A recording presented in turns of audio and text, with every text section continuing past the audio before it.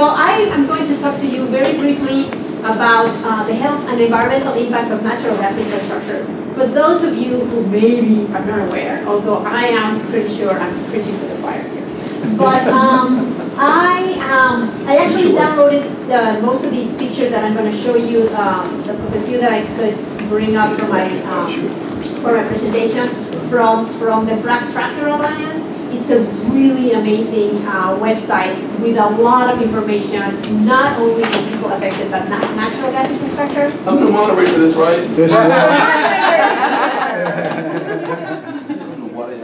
You'll have to check with the conference organizer to see if he approves. That's me, right? Yeah, I've done conference. You need me to... Margaret was asking if somebody was going to record it. Do we know or no? It's supposed to be recorded. Okay, cool. Is it been recorded? We have no idea. I don't think so. No idea. That was a lot of balls to drop. It's very weird. Yeah. I see a light blinking. Okay, good. So we were just wondering. But I'm talk right into it then. Okay. Oh, yeah. All right. Okay. All right. Maybe next you want him to introduce it and start over? Or? Yeah, we do. Sure, brother. We were very nice. I'm too tired. Hey. What about you? And I didn't even get the vibe. I need to get back to the cabins. Oh, okay. But you guys can go this way, right? Sudden influx of activity. Double the class. Yeah. So fun.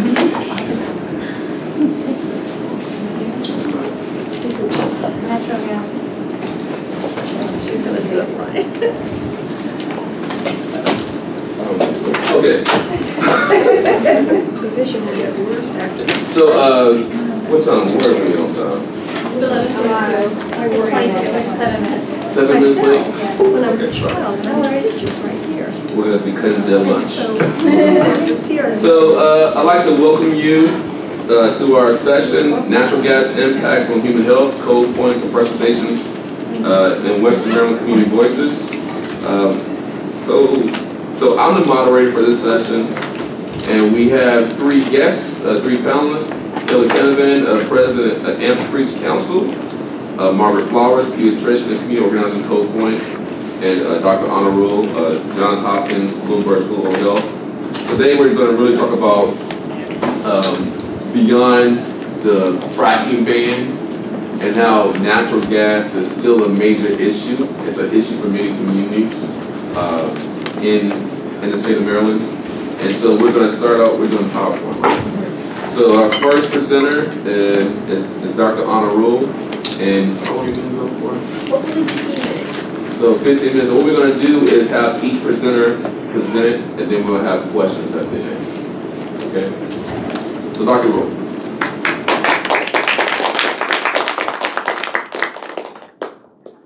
Thank you very much, Dr. Wilson.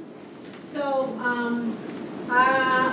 I'm going to talk about the health and environmental impacts of natural gas infrastructure. And by natural gas infrastructure, we're going to talk about the sort of the whole process that these natural gas commodity takes to come to the final, consumer. So fracking, as we all know, is one part where it's extracted, but there's all of this other infrastructure to bring it and to realize this commodity. And so I have taken some photos from Frack Tracker, and you will see some of the photos that Frack Tracker has. There's a very good wealth of information on that website for anybody that is interested in using. And so I'm gonna start. So the problem with this natural gas infrastructure is that it's quickly spread, and it, as most of the technology unfortunately does, takes research and health professionals by surprise almost. So by the time you turn around, it's pervasive, it's everywhere, and nobody exactly knows if it's good or bad, or it's probably not good, but it can't be that bad. And so unfortunately, with money driving everything, there doesn't seem to be a space for the government or for the regulators to slow things down. It just keeps going, and then we have to play catch up. So unfortunately, most of these hazards have not been evaluated, but fortunately for us, there's a lot of people paying attention. So there's some direct hazards that just by the nature of the process we know are impacting the environment. And so there's direct hazards to water, to air, and to soil quality. And I have a few photos here from the Frack Tracker website, and you can see, I don't know if I can do this. But you can see here that this first slide that has like this bluish thing. It's a drill site in Harrison County, West Virginia, where the landowner reported seeing oily substance bubbling from the ground into the stream. And so these, the driller was later cited. It was like we were commenting on our previous session. They were probably fined. They probably paid the fine and continued to pollute and go on with business as usual. There's another fire on a well that exploded, and of course you can see the plumes all impacting air for sure. And there's the trucks and the rest of the things that people don't, or I guess some people don't realize, that it's not just about the pipes and the wells and the fracking. It's also the trucks and the noise and the silica. So there's an environmental noise, exposure to toxic chemicals, and there's other secondary impacts. So the mental stress, the mental health stress and stress that the communities are subjected to, and the disruption of the social fabric. So here, this really local, small community, there's a lot of them in Pennsylvania, in Maryland, and then suddenly you have this boom and bust economy, trucks and contractors and people coming in and out, and so all of these affects the health, not only of the people, not only of the environment, but also the people. So there's a mechanism called the health impact assessment that I'm going to talk a little bit about it. And here at the University of Maryland, they actually took the lead to do the health impact assessment in preparation for the fracking ban. And so we in Maryland have been lucky to have some pushback from the community, enough that the government is paying attention. And so there was first this fracking moratorium, and they requested this study to assess the potential health impacts, as if common sense were enough. So because common sense means nothing to these people, you have to go through these lengthy exercises to do this. And so they went through first a scoping step, where they went to the communities and got input from those communities and a lot of the stakeholders in the community. So they talked to about increasing traffic, the litter, the crime that is increasing in these parts, the environmental impacts, the concerns about the changes in their community. Then they did a baseline assessment with just evaluating just like the health infrastructure. Based on the clinics and hospitals that these communities have here, would they be available, or would they be able to support these potential health effects that people are going to be experiencing? And then they went ahead and do the health impact assessment, which, because there was no information in Maryland, you have to base on the effects that were already being felt in other states that had already gone ahead with the drilling. And so the focus of the study were Allegheny County and Garrett County. Those were the counties that were going to be most impacted by the actual fracking. But I have to say at this point that even though the actual fracking is just a little part of this natural gas infrastructure, we feel that it affects it similarly in all of its, throughout its lifespan.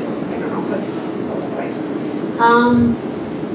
so this hazard ranking methodology that they use for their health impact assessment is a very thorough and methodical follows some steps to try to leave no stone unturned. So you have some set of evaluation criteria, and you apply these criteria to every single one of those hazards that were first recognized through the scoping mechanism.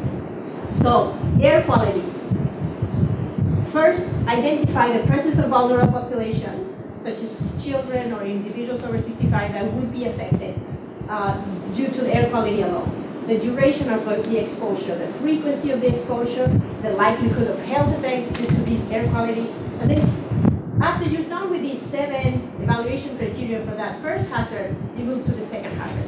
And so you end up with a matrix with a really thorough understanding of what's the current state of the health and impact and what's the potential effect. And so this is an example of one of the things that is in the final health impact assessment that the researchers actually published. And so this is one of those things that helped the community and also got out and is helping other communities around the country by using this methodology. So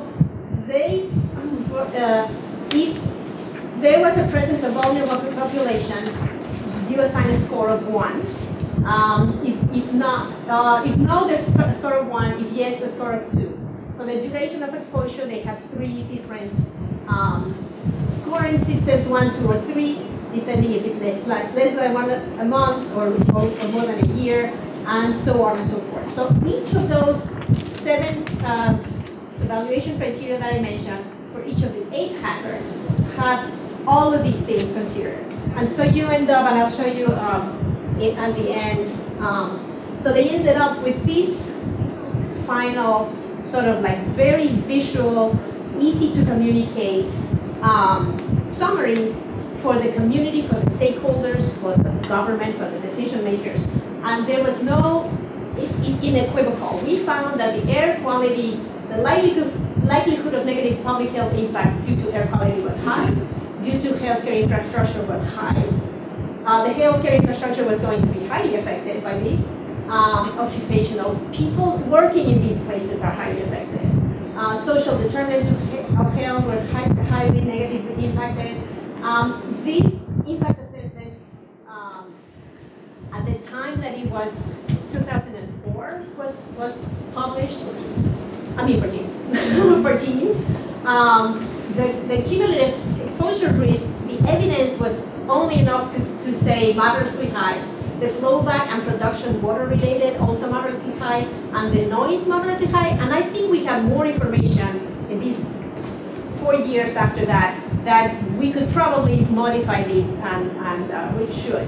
So we're talking with people to try to incorporate risk these health impact assessments at every single point in the decision making process. So. So these some of the examples. We know that shale gas composition is predominantly methane. And last week, a couple of us were invited to the Maryland, we were invited, we kind of crashed it, but the Maryland Department of the Environment had the mitigation working group that were going to talk about greenhouse gases, and that was mostly their focus, greenhouse gases. And so they were not considering really other things except, with this natural gas infrastructure, we are reducing CO2. And by reducing CO2, we're saving the planet. That was pretty much their pitch. And so we came in and said, okay, so you are maybe reducing a little CO2, but have you considered that the amount of methane that you're going to be releasing into the air? And methane comes not only by itself, it comes with a lot of volatile organic compounds. And they are generally known for many years not to be good for health. Also, you can reduce CO2, but only the emissions are less than 3% methane. And we know that these are very leaky, very poorly controlled systems and infrastructure. So some papers have reported up to 17%. There's many other sources, like I've been talking about, like the engines that power the wells, the trucks, the compressors, the drilling rig.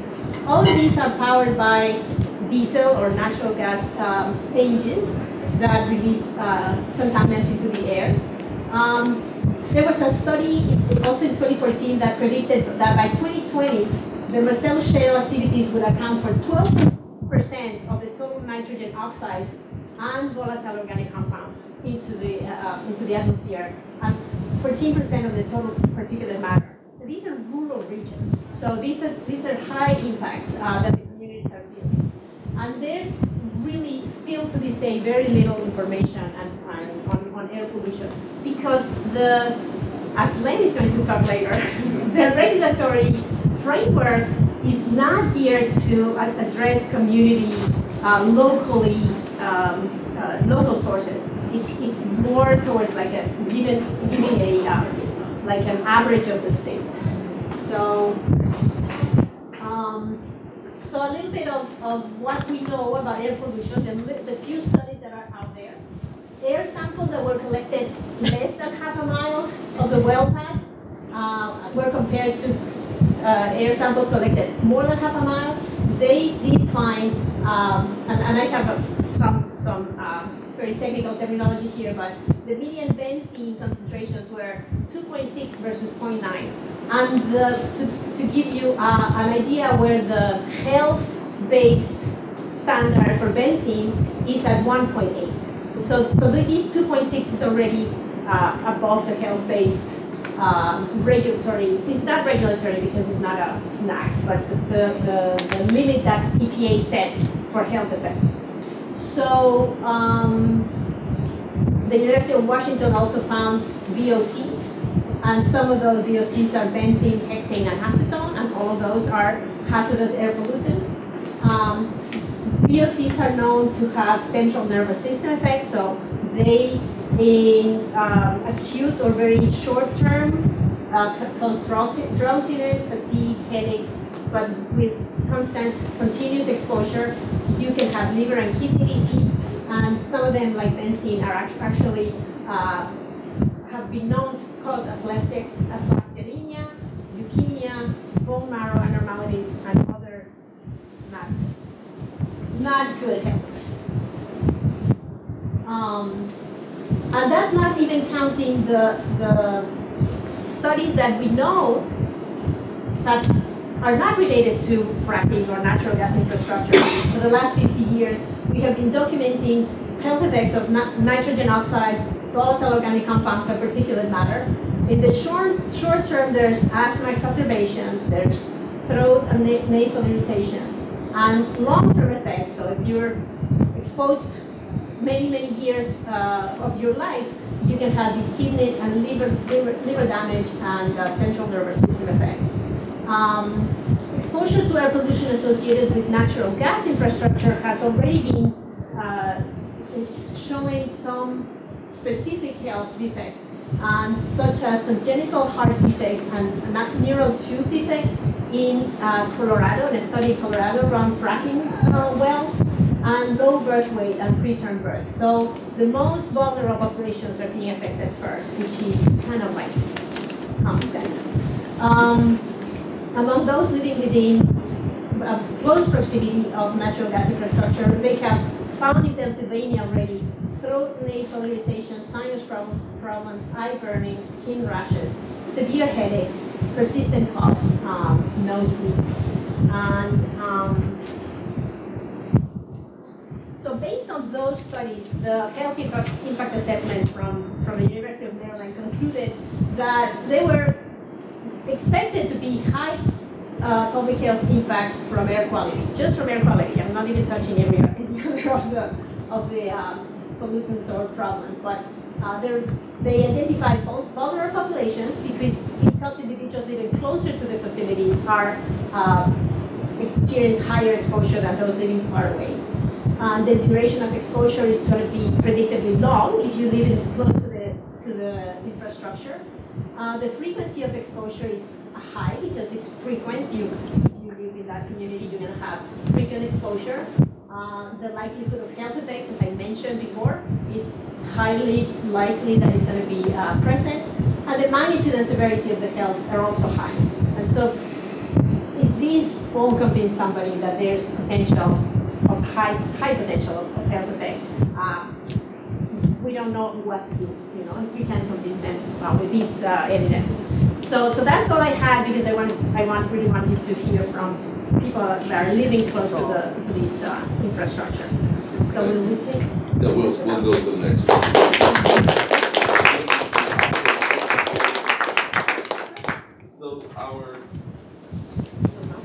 So our next speaker is going to be Margaret Flowers.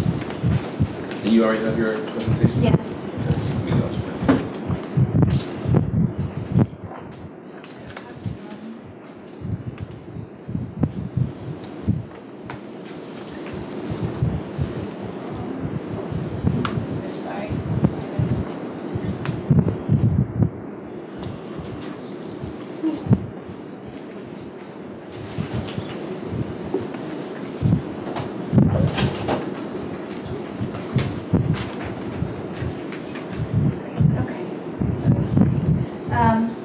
I'm Margaret Flowers. I'm a pediatrician by training, but after 17 years of practice, I left practice in 2007 to do advocacy work. And we were invited in late 2014 when the folks in Cove Point, when the Dominion Energy received its final permit to start construction of a gas refinery and export terminal in southern Maryland in a neighborhood called Cove Point. The town that's close is Lusby. We were invited down because folks were very concerned and wanted to try to stop this facility from being built in their community.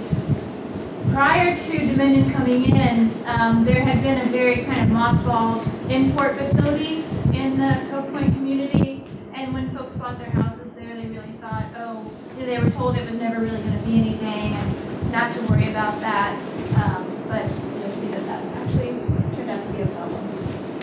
If you want to get a sense of how close the facility is to the residential community, this is a picture on the left is the front driveway of a home across the street from the entrance to the facility, and you can see the tank, is right there.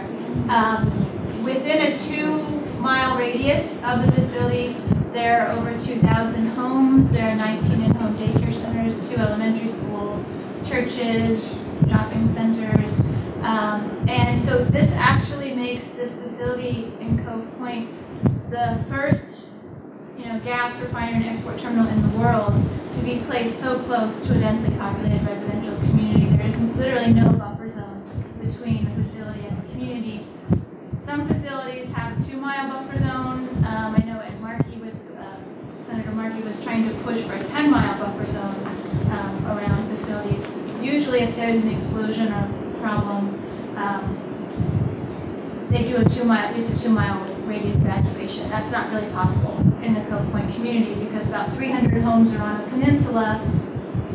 If you go down this is the only road, this little 2-lane road here, that comes out of the peninsula. So people would have to actually drive towards the facility to get out of there. And this is a community of cul-de-sacs and winding hilly roads. It's very hard to do an evacuation there. This picture in the lower right-hand corner is the town's recreation fields. This is where all the kids do their sports, baseball, whatever. And you can see right behind the tree line the cranes. That's where they're building this. So this is, again, this is where young children are going to be exercising. And we know that they're vulnerable due to their age, but also during exercise, more vulnerable to breathing in these pollutants.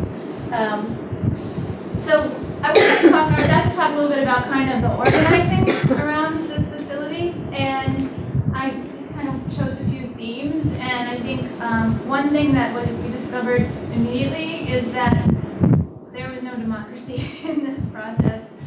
Basically, Cove Point or Dominion Energy came in and started talking to the county commissioners, we think in 2011, 2012, and they signed a non-disclosure agreement, which was very broad. I've never seen an agreement this broad. It literally said that not only could they not talk about the facility, but if they were subpoenaed by a court, they were to reject giving documents to the court and let Dominion know. If they received a public information, access request, they were to deny the request and let Dominion know. So it really shut them down. And so they did not inform the community, neither did Dominion, of what was going to be constructed right across the street from them.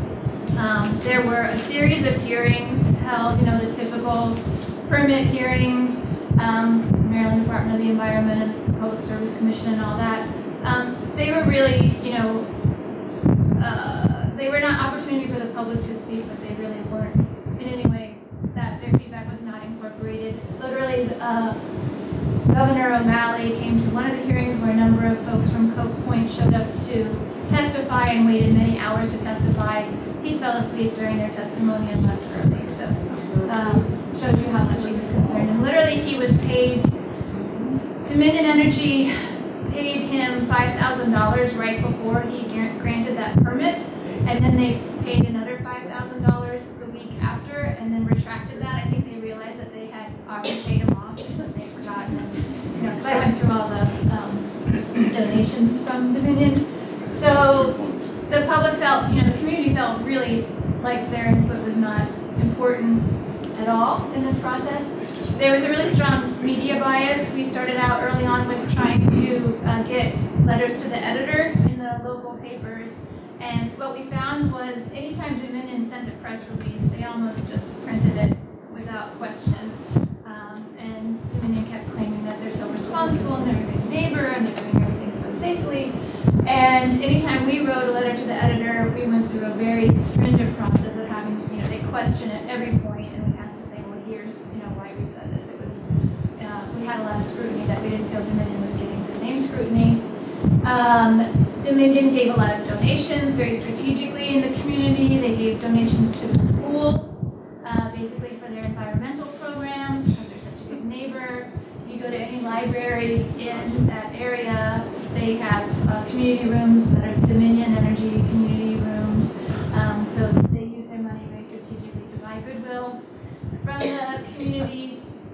And as a result, no elected official or agency that the community went to from any level, from the local level up to our members of Congress, going to the state's attorney's office, Maryland Department of the Environment, literally nobody would take responsibility for this. They would keep saying, well, that's not my area, or there's nothing I can do about it. And so again, people felt very not represented.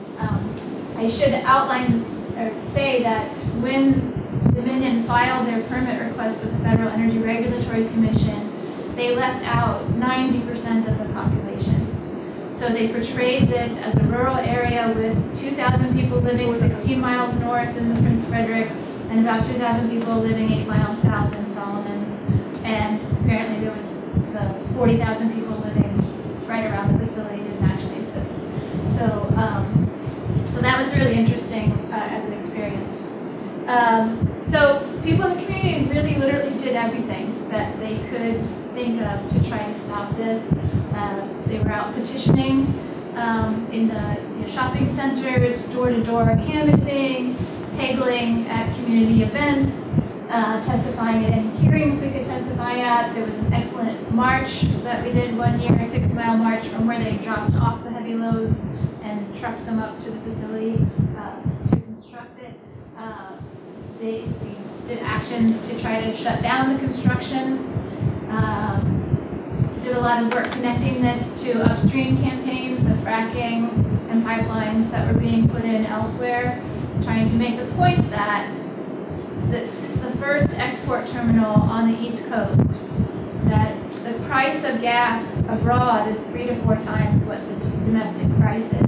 And so by allowing an export terminal to go through, we're literally driving fracking throughout the region and more infrastructure that goes with that. So we really saw this as a key fight for the East Coast. We tried to do a divestment campaign, very creative actions against Bank of America, one of their major funders, at the Bank of America Stadium in Charlotte, North Carolina, during one of the Panthers games. There was a major banner drop that got a lot of attention. It was Monday Night Football, and some folks got in and dropped a huge banner from one of the upper levels right in front of the media, which is beautifully done, and raised a lot of awareness. And going to financial meetings, going to the Dominion Energy shareholders meetings, we went to, Dominion was holding a meeting to meet with potential investors at the Waldorf Astoria in New York, and we had about 4 waves of attempt to crash that meeting and impact them, to try to let the investors know that this was not a good investment, that it's going to be stranded assets, that it's going to have impacts on the local community, and that the community doesn't want it. And then we did kayak activism as well, going to meetings where the governor was, going to where there were high populations of people with the kayaks, with the banners and messaging, things like that as well. And then in the bottom right-hand corner is On Lawyers Mall in Annapolis. So we petitioned, this was done under Governor O'Malley, but then Governor Hogan came in, and there was never a quantitative risk assessment done. There was no safety study done. And we believe that that was not done because it would have shown that this shouldn't be where it is. So we started petitioning, and the petition went around, and you signed it, we're still petitioning. The governor, we found that he could pick up the phone literally and call the Department of Natural Resources and use his executive authority to order a quantitative risk assessment. And so we started petitioning, meeting with his staff to try to get him to order that safety study. And in June of last year, he finally issued a response and said, no, I support the project and I'm not ordering a safety study. We said, well, we think you can support the project and still order a safety study, so that doesn't really make sense to us. And we began the next week doing rallies outside of his mansion and outside the State House. And those have been going on consecutively since then. I think this week is our 46th or 47th week being out there. Likewise, the PSC, the Public Service Commission, Dominion either lied to the state or just was very incompetent. They told the state that they would have about 15,000 components that would leak VOCs when they first got their permit from the Public Service Commission, and then last August, as they were nearing completion of the project, they said, oops, it's actually over 160,000 components that are going to be potentially leaking, and so that limit that you gave us on how much methane we can leak, we can't do that, so can you just take that limit away? And we said, surely the PSC is not going to do that, and people protested and hundreds of public comments went in, and the PSC said, yes, we will take away those limits. What was, to me, very disheartening, we expected Dominion to go in there and to kind of, mislead the Public Service Commission, but the Maryland Department of the Environment's representative sounded like he worked for Dominion. He went in and said, we never should have put limits on in the first place. That was our mistake. We don't know what we're really doing. This is all new. We've never had one of these before, as if they don't exist anywhere else, and he doesn't actually know how to travel there. But, he said that we're like a baby learning to crawl. We're just feeling our way out in this whole process. And so it was really upsetting to a lot of folks when that happened. The facility did open in March of this year, and it started taking its first shipments of gas that are being exported to Japan and India. So when we look at this, we didn't stop the facility. It was significantly slowed down for whatever reasons. I hope that we contributed to that in some part.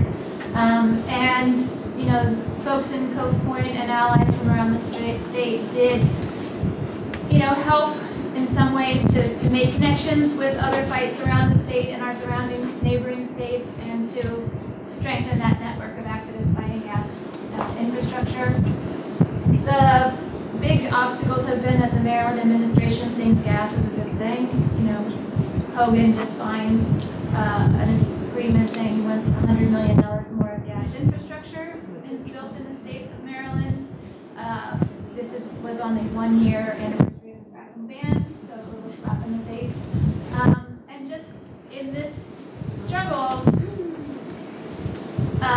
it was a struggle for the local community, who shouldn't have had this burden in the first place, to have the resources and the people to wage this fight. And some of the big NGOs in the state of Maryland basically said, we can't win this, and walked away from it. And maybe provided a tiny amount of support here or there, but it was really left to residents of this community and their allies to try to wage this. And so throughout, it was a struggle to have the resources and the people. And what we found early on in our attempts at nonviolent direct action is that there were a lot of obstacles there. Dominion Energy literally pays the full salaries of 10 members of the SWAT team in the Sheriff's Department. They have a memorandum of understanding with the Sheriff's Department that if they need anything, equipment, travel, training, that they will receive it. So they bought speedboats with machine guns for them, and the court system is also not friendly in that community. So people who did what would be a simple trespass, and in most places, be a very minimal kind of consequences for that. Some people ended up serving time in jail. The rest of us got 20-day suspended sentences and 3-year probation, which was the time that they expected it would take to finish building the facility. So that made it hard to be able to keep a nonviolent campaign going, a direct action campaign going. And then I think I have 20 seconds left. Next steps, we're still pushing for that quantitative risk assessment. We're pressing for air monitoring. So they're literally not monitoring what's coming out of this. The more than 20 tons of pollutants that will come out every year. They say they're monitoring the leaks, but they're looking for leaks. They're not actually looking at the quantity of stuff that are coming out or what is coming out. And then other than that, they have a monitor at the smokestack. And then I think the nearest air monitor is many miles away on top of a hill, would not even pick up what was going on really at this facility. So we've been meeting with Maryland Department of the Environment and saying, you need to at least be telling folks in the community what they're being exposed to. Using the frack tracker, trying to encourage people in the community to document the impacts of this facility, because we're not going to stop fighting it. It's not like you put this giant thing in the neighborhood and then we can go away, right? It's still there. We have to try to shut it down. Joining fights for associated gas infrastructure, which Kelly's going to talk a little bit about. And then just the bigger picture is we need to stop fossil fuels in the state of Maryland and move to 100% clean renewable energy. So I'll stop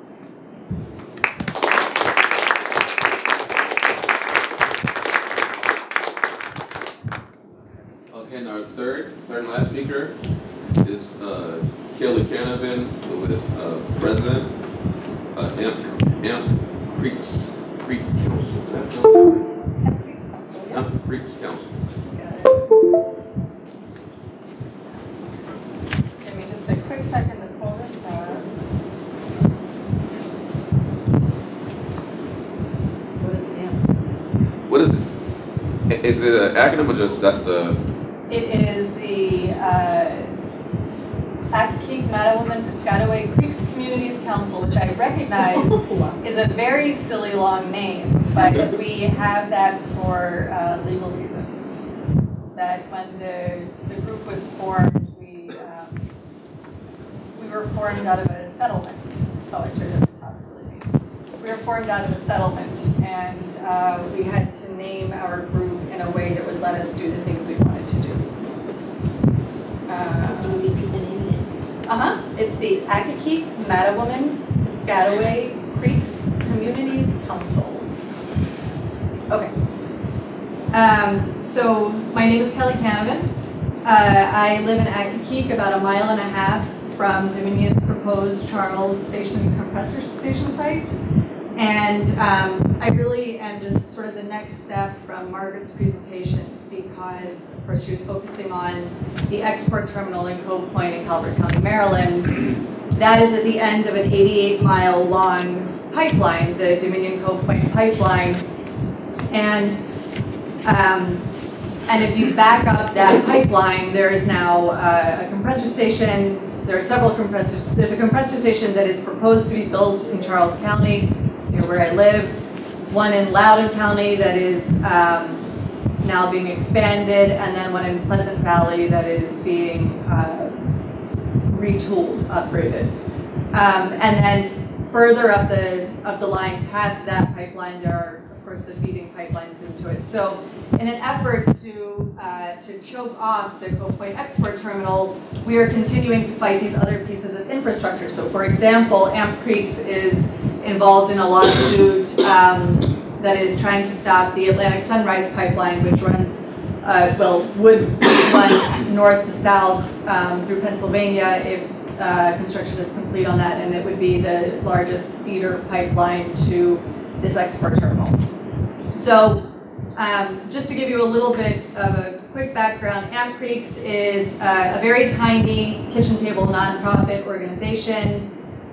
We do land use and zoning work primarily in an attempt to create happier lives for as many people as possible. And we do a lot of different kinds of things, but for much of the last 5 years, we have been fighting the Cove Point Export Terminal and now Charles Station. And so we've done that in a couple of ways. One way is in the courtroom and in hearings. This is one of our lawyers. Coincidentally, that one's my brother, but he's a fantastic lawyer. And so this is at the Court of Appeals, which is like the Maryland Supreme Court, and this is us fighting the Maryland Public Service Commission's decision to permit a power plant that only runs the Cove Point Export Terminal and nothing else at all. And then there's the direct action approach as well, and I know that you already saw that picture, but this is us in Cove Point. And then here we are during the hearing process for Charles Station. That is another of our lawyers on the far side, Carol Holden, who's fantastic. And one of our opponents testifying there. And then again, with the direct action, this is us at the site where construction is proposed and us attempting to stop the felling of trees there. So, Charles Station is currently the subject of an air quality permitting process at the MDE and a dewatering permitting process at the MDE, which will be followed, if that is granted, by a water discharge process also at the MDE. It is also the subject of a special exception zoning process in Charles County and a federal lawsuit that is focusing on preemption, whether or not FERC can just yank the other permits out from under the county and then would sort of cause a collapsing domino effect for us. So we actually had victories in both of these fights. In the Cove Point Export Terminal fight, we had some pretty exciting legal victories early on. One of them, Margaret mentioned, had to do with the PIA, with the non-disclosure agreements. We did a PIA request that discovered the non-disclosure agreement, and then we went to court on that over trying to gain documentation and figure out what was going on. And we had a partial victory there. We had a big victory on zoning with the Cove Point Export Terminal early on. And in the Charles Station fight, the compressor station fight, we won at the county level. So the zoning for this project was denied, and that's huge because in theory, the Maryland Department of the Environment should not be allowed to move forward with the process of granting an air quality permit or even considering it, or a dewatering permit, because the zoning is not in place. That's part of the Maryland Code. However, they are moving forward, and I'll talk more about that a little bit later. One thing that we have found is that organizing against this compressor station is painfully reminiscent of organizing against the export terminal in a couple of ways. One is that the residents in both areas are obviously faced with frightening pieces of LNG infrastructure. They have had to become experts overnight on the ins and outs of the trafficking of fracked gas, which is something that nobody wants to know anything about, and are facing the threat of the infrastructure and dealing with the mental health impacts and fractured communities that come with this stuff. And so this picture is sort of a happy, sad picture. This is from an event that we organized in Accokeek for people in the surrounding area to come together. We called it the Spaghetti Out of Here dinner. And so we had a spaghetti dinner and invited people to come together, and we brought in like laptops and tablets and stuff like that, and set people up so that they could send comments to FERC, the Federal Energy Regulatory Commission, opposing the project. We had really good turnout, and we got a lot in. That's my son helping this gentleman because he doesn't know how to send the comments, so that was him going around doing that. And we had this wandering minstrel accordion player, which is lots of fun. However, our community is at great risk, and we are feeling the weight of that profoundly. And you heard, of course, in Dr. Rule's presentation about all of the health impacts that come with natural gas infrastructure projects. But if I can just give you a microcosm of that. If you just take the Amp Creek's board and co-opponents in the legal actions that we're working on for Charles Station, just within that group of people, we all live within 5 miles of the site, and one of us is only one property removed from it. Two are only one property removed from it. We hear from a variety of racial and ethnic backgrounds. We have children ranging from 18 months to 42 years old. Many of us live with chronic illnesses. 3 have or have had cancer. We range from 15 to nearly 70 years old. Most of us grow and eat some of our own food. Many of us have animals who live both in and out of doors. 2 of us live on small farms. Many of us live on land that is in preservation. 2 of us built our own houses. Several are part of multi-generational families who live in this area. All of us thought we were living in our forever homes. Some of us would not have bought here if we'd known about the compressor station, and at this point, several of us are considering moving because of it, if it is built. So the fear, and just to give you that overview, the reason I'm giving you all of those, that whole long list is to point out that just in this little group of people, we are at risk. We fall into those at-risk categories in so many ways. And if you look at the larger community and how many people will be affected, it's sort of like, will only the strong among us survive? Who gets through this without the cancer? Which of us doesn't get the headaches and the nosebleeds and the rotten effects? And it's a painful and scary thing to think about. The fear of that is driving stress, anxiety, and other problems in our community. We are justifiably terrified of the compressor station, the threats of the toxic and carcinogenic emissions, and the possibility of catastrophic events. So this is a fire that happened on the day that FERC comments, the first round of FERC comments were due. So under the current threat of brush fires in the area, people are getting really nervous because every time someone mentions fire at this point, all we're thinking of is what happens if it happens at the compressor station, if that thing is built and a fire occurs there. Just during the special exception zoning hearing process, 4 homes or major outbuildings have burned to the ground within 2 miles of the site, and 5 within the last 2 years. A man and his dog were killed just a half mile to the site, and in all cases it was because water could not get to the fires. So here's another one of the houses that burned to the ground completely.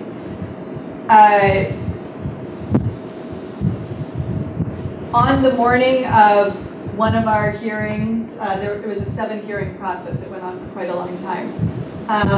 On the mornings of one of our hearings, there was an explosion at an Austrian compressor station, a fairly new compressor station. So this wasn't like something that was old and dusty. It was state of the art.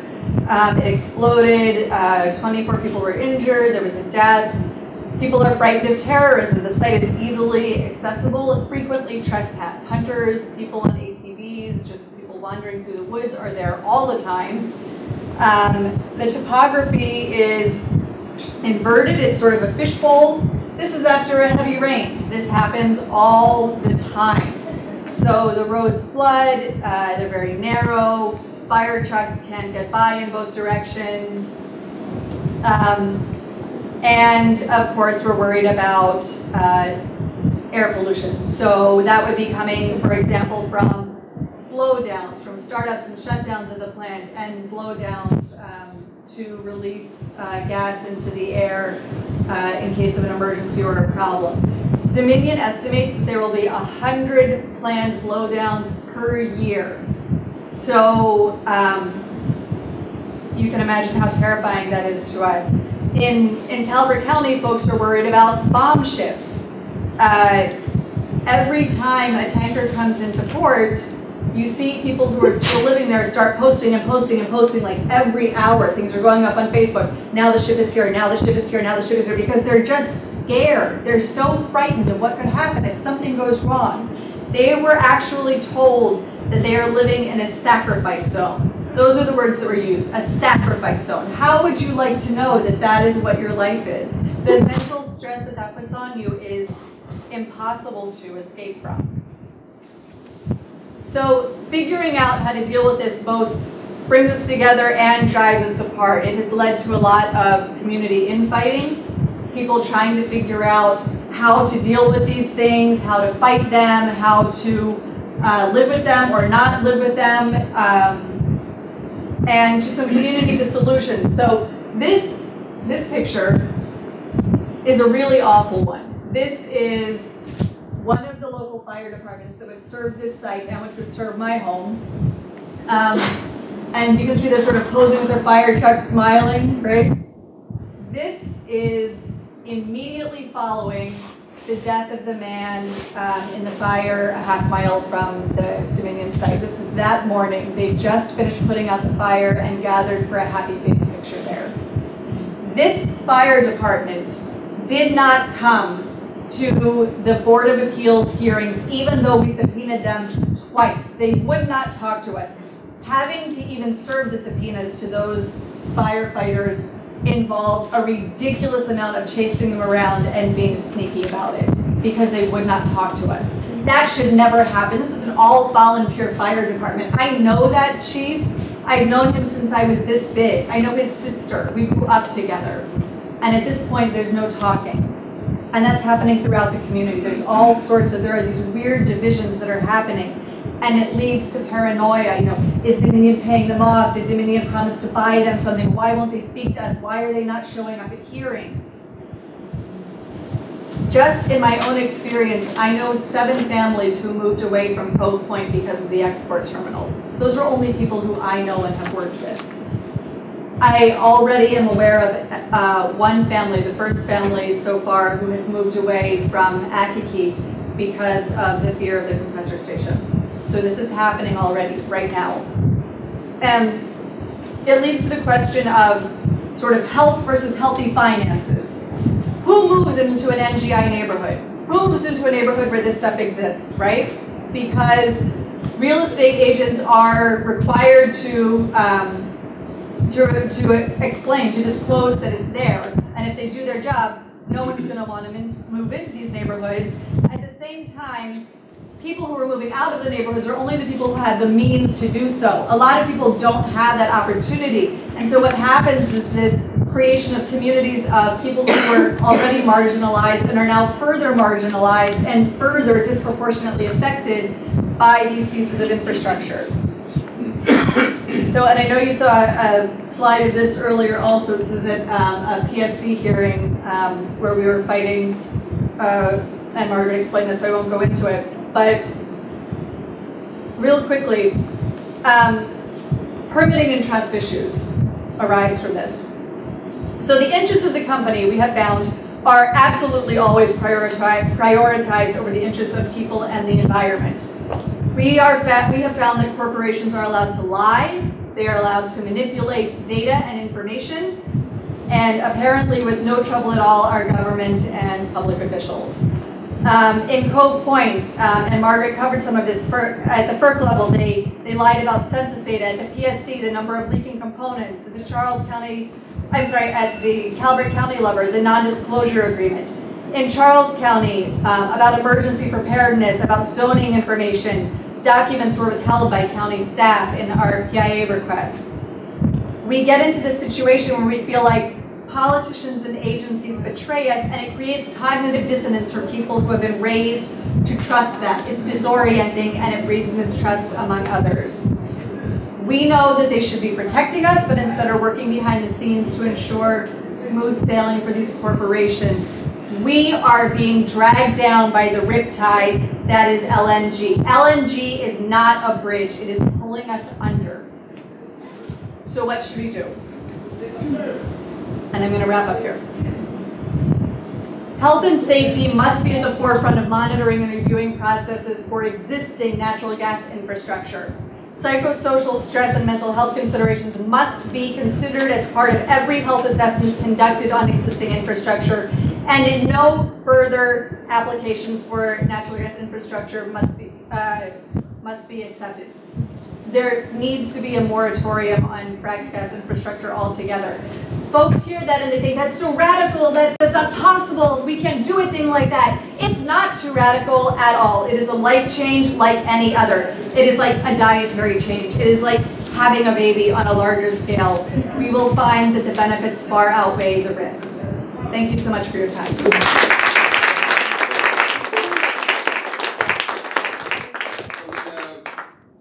14 minutes. Time for questions. Could the panelists come back up, please? Let me take questions from the audience.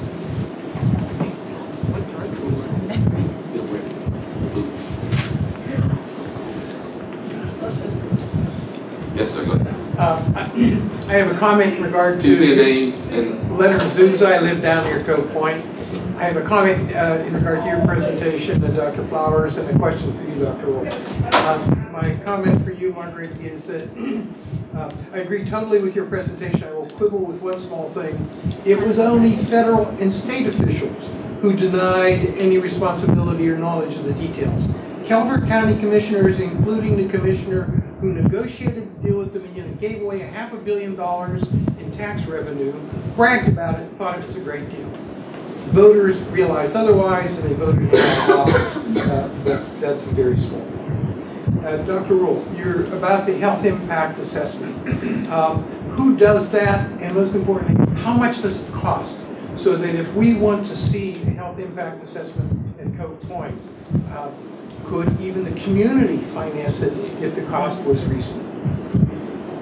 So who does that? I think actually who did it? The part of the team that we know who did it, but who else could do it? It was financed by MDE and Department of Health, and so it was financed by the Department of Health. Department of Health. So the amount of money for it was, and I would call it a rapid HIA. That was actually one of the worst experiences I've ever had in my life, working with this HIA, because of the politics of it, because of the fact that the HIA was done after the environmental assessment was done. So they already had the plan they're going to do fracking, and so we were supposed to do a health. So the HIA comes first to inform stuff. There's no, oh, we got to do HIA now. Let's check this box. So I felt very uncomfortable doing the HIA, because you're supposed to, have this from a fresh slate. We didn't have that, so it was almost like we were being pushed to come to this. It was even part of the process where I felt that we couldn't say that no to fracking. Just politically, so it was actually the HIA, in my opinion, was being steered a certain way. If I was able to do it the way I wanted to do it, we would have had a fresh slate, done the HIA, and would have said no. If you do it, then this. But we barely get in the know, right? But it costs over $100,000 or so, based on the money that we received, and plus the amount of in-kind. It wasn't funded the way it should have been funded, and we actually wouldn't have the time to do the way we wanted to do it, because the scoping was cut short. We wanted to do a health survey. We didn't have the time to do that. We wanted to do some air pollution monitoring. We didn't have the time to do that. So a lot of things we wanted to do, we couldn't do. So that's why I call it more limited. It was more of a limited HIA. It wasn't robust as comprehensively as we wanted it. But I think we were able to still get a good product out. There was a lot of political, I don't talk too much, there was a lot of political pressure during that process that I think had a negative impact on our ability to really communicate and engage the impact of the stakeholders concerned. So the other thing I was going to say really quickly is there's different levels, and Dr. Wilson kind of alluded to it. You can do a full-blown, comprehensive health impact assessment that could take many years, or should take, actually. If you're doing it right, it should take many years.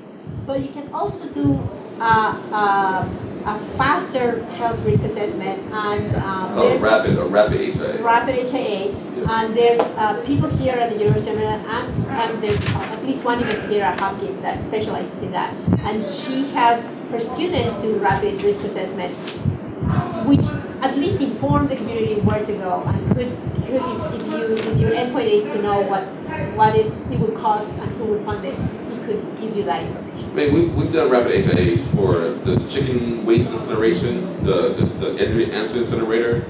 With Maria Pence, y'all met Maria, we did an HIA with chicken processing plant in Delaware. So we've done a lot of HIAs. Many of them, it's a student who we mentor who does it for a semester, which makes it rapid in its nature because it's part of their project. And more accessible also. Yeah. So that's one way. It seems, if I could just comment that shouldn't we be able to look at health utilization? Couldn't we get the records? You know, this is a community with not a lot of health centers. You know, one major ER, looking at the utilization in years before. And so we looked at healthcare infrastructure. It's part of the HIA. But for Cove Point, we should be able to do that. Yeah, we do the same thing for Cove Point. Look, if it's a medically underserved area, if it's a health professional shortage area, look at health status data. We can get that data now, and that could be something that's can be easily done. Right. Yeah. I'm looking at the first year online, comparing. Yeah. Other questions? Yes. From your experiences engaging with regulators, both state and at the local level, where have you found that you've gotten any kind of positive response? I mean, you, Kelly, were mentioning the special zoning exception hearing that kind of went your way. Are there any other kind of entry points where you found that you got some kind of leverage, either one of you? And also why? Why do you think they were motivated? Frankly, no. I want to be more encouraging than that, but no, because Dominion is really thorough. They're obviously a juggernaut corporation. They're really thorough in donating wherever donations need to be sprinkled around, and they make sure that the right strings are pulled. You know, they're really, really good at that stuff. In fact, when they came into the Board of Appeals zoning special exception hearing, they were extremely cocky. You know, like they came in there knowing they were going to get what they wanted, and it kind of tripped them up. And the Board of Appeals is not an elected body, so they are in a slightly different situation, and I think that is a big part of what helped us. But they also fired the lawyer who lost that. So. No, I mean, there's an ideology. You know, the Tad Aburn, who's the head of air quality at MPE, he thinks gas is great. And there's also this kind of... He's worried about trees. Well, I mean, he said some of the most ridiculous things in the meetings that we had, that 80% of our VOCs come from trees. And, you know, and things like, oh, well, maybe we can get some money to put a medical clinic in down there. And, you know, I said, really, it's okay to pollute this community, but maybe we'll give them a medical clinic for people who can't afford care. So, you know, it's just, this is the way that they do things. They're not used to being challenged, you know, so they don't have a way to respond to that. And Brian Frosch's office was happy to sue Dominion about coal ash dumping in Virginia, but when we brought the information to him that Dominion lied on its permits, nothing. Radio silence. And nothing on Charles Station. I should amend that to say the one place we found help is in the court system. So the court system is the only place, in my experience, that we have found that we decided to be unelected. Just a comment, as many people here know, the Maryland Environmental Health Network and the Sierra Club and others supported a law in the legislature which failed early in the session to require health impact assessments. I think it will be an uphill battle, but that may come back again as a bill next year.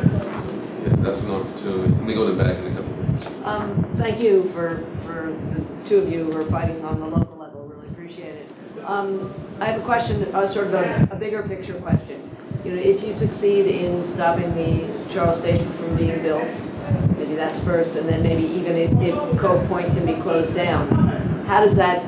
Well, first Charles Station, if it's not built, how does that affect the flow of fracked gas and the fracking itself, and sort of the infrastructure, the fossil fuel infrastructure development in this region if you were to not have that station? We think it's a real choke point, and that's one of the reasons it's such an important fight, is that for one thing, it's not out of reach to win this fight. But it's a real choke point because the rationale that Dominion gave for needing this compressor station, they said the gas is going to go to these two customers, okay? But there is already capacity in the pipeline to get the gas to those customers. They don't need the additional compression at all. However, Dominion has said that they want to, and Len was just talking about this, add a second drivetrain at the liquefaction, a second liquefaction train in Cove Point.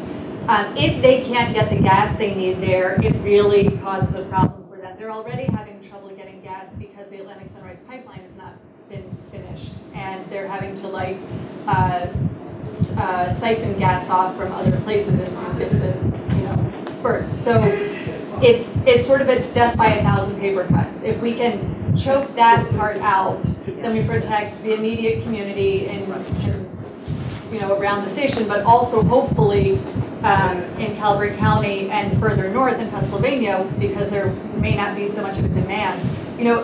The market also changes so quickly for fracked gas. The need for it, when the pipeline was originally built, it was for import, and it was not very long ago that it was still, intended for import and then for storage. It's just kind of been going back and forth. Dominion just sort of built it, and they're just trying to find something to do with it. I really don't have confidence that this is going to last very long just because of the market. And then could Cove Point be closed down? Well, if we get a responsive government, yeah, maybe it could be closed down. But literally, the fracking was starting to fall off in Pennsylvania, and this is going to drive more fracking throughout the Marcellus and Utica Shale. So we got 3 minutes. I want to do rapid questions and response. So yes, sir. Okay, I'll try to make it rapid. It sounds like a real linchpin of a lot of the natural gas build out in Maryland is the conclusion that it's consistent with the greenhouse gas reduction goals that are required by law. I'd love to hear what's happening to try to take that conclusion on directly and refute it. What are the ongoing efforts on that?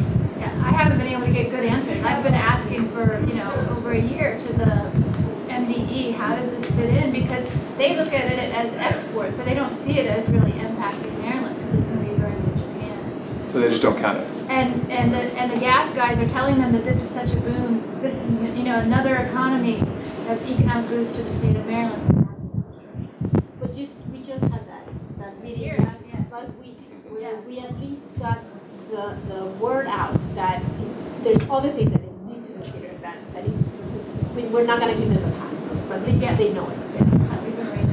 Okay, I'm gonna go here and then you still got it, Mike. And we gotta close it down. Just Dan. No. Chris. Is this subject to TRI reporting, toxic release inventory reporting? It should. Is it? Well, and because then I would think it would force measurements of release. I'm just to say it should, but we have found time and time again that for some reason the media gets away with it. So maybe it's an enforcement issue. It's an enforcement, and if that's possible, compliance issue. and if that's possible, then would that MDE has refused to put monitors up because they said they don't have the money for them. Ignorance is bliss. It's actually more explicit than that. They are not putting up monitors close to point sources of pollution because they want to monitor area-wide. They want area. And in the environmental assessment that FERC did, they waxed eloquently that a park in Virginia that was some 50, 60 miles away from Cove Point would not be affected by Cove Point, but they said nothing about the community. Of course it would be. Okay, let me not talk. Okay. Kelly, to what degree are county council and like elected official state delegates complicit in this, and what can we do to right now? I'm so glad you asked. Did you plan that? So glad. I didn't, but I should have. Way too complicit. So folks have been reaching out to elected officials, and there are a lot of them, and through various conversations, some of them like this, we have found that there are a couple of officials in particular who really need to be getting phone calls and be getting hammered on this stuff. If, for example, one was to stop by the tables downstairs, you would find that Amp Creeks has a table with contact information and scripts and all sorts of action items that you can do to help us with this, including talking to elected officials. But Is that in your question? yeah, but which ones? I mean, Franklin, and I mean, who's complicit that we need to like vote out now? We got 1 month. Logan, Frosch, Mac Middleton, the county commissioners are being sued right now. They need to, Mike Miller, the county commissioners are being sued right now. They need to know that that we are watching them and insist that they support the Board of Appeals to defend the hearing, to defend their decision rather. Defending that decision is a really big deal. And then peripherally, just anybody else who we can get on a local or state level to write letters to the MDE. That is the really big ask right now, is contact the MDE and tell them no. Margaret, tell about the MDE protests that are going on. Well, right so we have if you go to the wearecovepoint.org website, sign up there, you'll get on our email list. We have information there about how to submit a public comment. The period's going on to June 12th. And then every Wednesday, we're doing what we call a drop-in and hangout at the Maryland Department of the Environment. We've done it for 3 weeks now, and it really irks them, but it's pretty clear that they're not interested in arresting us. So we feel pretty licensed to do whatever we want to do in that space. So you can sign up and join us for those. They become a weekly teach-in because they won't arrest us. We do a teach-in. We do And so we do it live, and people can watch for it and share it widely, and Governor Hogan needs to be held responsible. $100 million in frack gas infrastructure, and he's the good guy running for governor? He needs to be exposed. He does. They need to, So last question, Mike, go ahead. So the power plants that are going in Brandywine and Waldorf, how are they connected to the compressor, the pipelines, and which direction? And another question, Clark, is peak natural gas. How much do you think that's actually happening? And if all this stuff gets spilled, like, could we only have 5 years of cheap gas left anyway? So in terms of the power plants, so there are, the Waldorf ones are not specifically relevant to this, although they do feed off that pipeline. They're not named in this project. The proposed Madawoman Energy Center, which would be in Brandywine and causing a gigantic environmental justice problem, well, really just compounding it, is on really iffy footing. It hasn't received all of its permits. It is the subject of legal actions based on the environmental justice, as you know, environmental justice infractions. And also it's been listed on PJM for like a year now as suspended. So no one really knows what's going on with them. They don't even have funding for that power plant. We don't have confidence, fortunately, that it will be built, and I'm hopeful that it won't be built. The other 2 plants that are in Brandywine, is the gas coming up through that compressor to that? I'm sorry, say again? Panda Madawan, right? Well, the Keys is the one that is built there. Plus, there's a small gas plant already in Brandywine, so even without a third or so too. So how's the gas getting to them? It feeds off of that pipeline. It's just not named in the specific project, so it still feeds off of them. But the capacity is already there in the pipeline for them to get the gas, except for the Madawan and Panda Woman. I mean, it really is, but they're pretending it's not. So is the compressor station, are those facilities, the proposed power plants, before the proposed compressor station or after? The other power plants are before it. The Madawoman is after it. Okay. Well, I don't want to shut down the conversation, but I got to get y'all to lunch. So let's thank our panelists.